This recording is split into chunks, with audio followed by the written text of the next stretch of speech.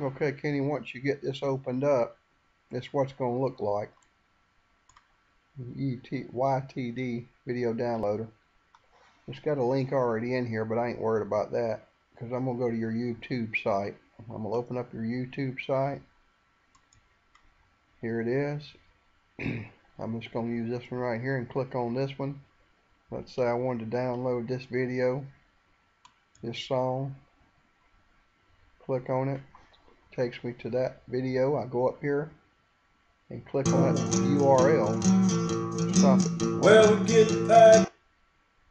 Click on your URL up here to highlight it. Right click on it, say copy. And I can minimize this at this time. I can go up here and say minimize this because I've already got it copied. And it throws it in here. See how it threw it in there? You don't even have to say paste. If you do have to say paste, you click in there, but I've never had to say paste. URL throws it in there. Now, here's the clicker. It says save to. Mine already says user. This is Sherry's old computer, so it says Sherry desktop. If it didn't say that, of course you say save to desktop or whatever folder. You may have one that says Kenny Songs, so you can click that on your desktop. Okay. And I just say download. And it's gonna, that's already on my desktop, so I guess I could right click on it. There's no reason. I just say download. It'll download. Well, that video is not downloaded to my desktop yet. Let me say download. But now, it may say this. I'm glad I clicked on it. One or more URLs or playlist. You just want to download that one video, so say no. Because it says say no to download a single video. So I'm going to say no.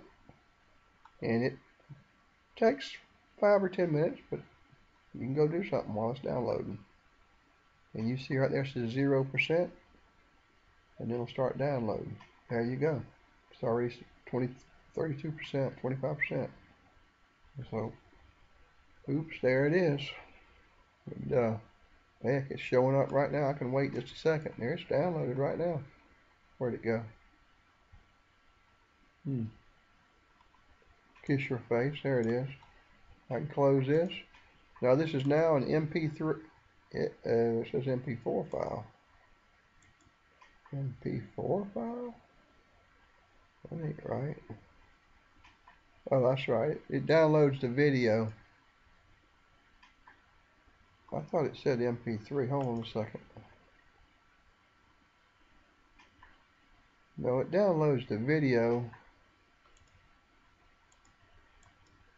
It downloads the video is what it does.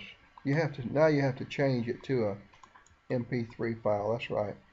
I forgot that. So kiss your face. That just downloads your video as an MP4 file instead of a Windows movie player, is it the format it was in. So there's 2 steps to this. I hate that, but I haven't learned. You have to buy a program to download it. This is a free program, so it downloaded the video as a video. There may be a program out there, you want me to research it, that just downloads it as an MP3. But I got another program that downloads the video as an MP3. I drag this into this program, and now I can say download as an MP3. And it'll say, okay, MP3, convert. And it's pretty fast. It's not that slow. Right now it takes 2 programs to do this.